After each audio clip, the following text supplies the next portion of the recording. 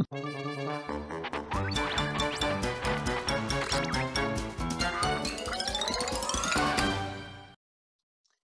a few more noise toys, well, quite a few to show. The most obvious one, which I think you're probably familiar with, is this one here. I picked this up very, very long time ago, and it's the old pipe, which makes an organ sound.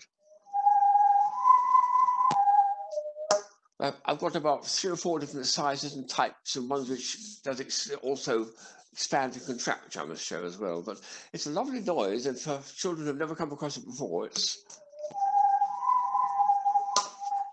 if you do it really hard, you can get I think a fourth note by doing it really hard, which I'll probably do with one of the other ones. But that's sometime in the late 70s, I think, that I got this. So it's an old beastie.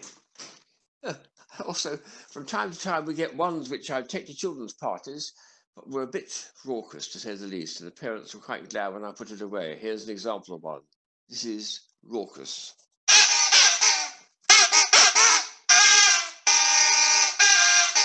Kids would play with it to the distraction of the parents. Well, I did it more for outdoor toy parties in the garden, when it wasn't so bad. But in a room, that's noisy, isn't it?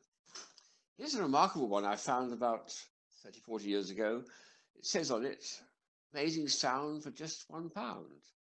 And it's a kazoo, but it's got a trumpet to it, and it's a double kazoo. There's one each side, so it's quite a good magnitude.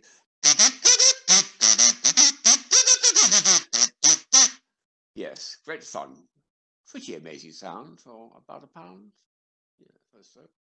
The last one is again a very early toy. It's the old spoons.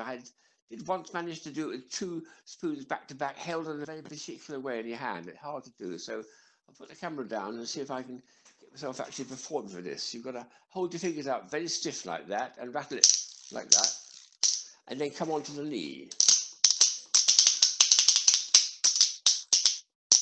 One of my colleagues says, don't give up the day job. I don't think I shall make it as a busker, but I'd certainly have a bit of fun showing it to people and letting them try it themselves.